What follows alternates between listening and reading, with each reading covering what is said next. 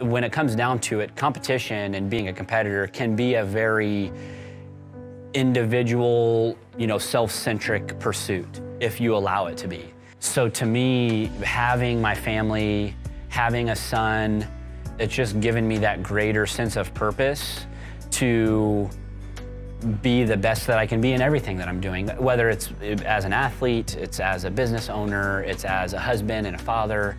You feel like there's someone who is depending on you. What I do now and the way that I operate myself now is gonna have a lasting effect on who he becomes as a person. And I only want the best for him, obviously, as I think most parents do for their kids.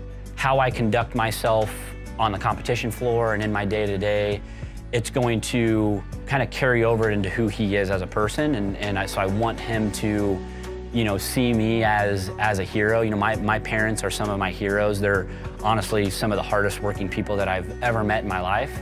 And so I want him to have that same perception of me.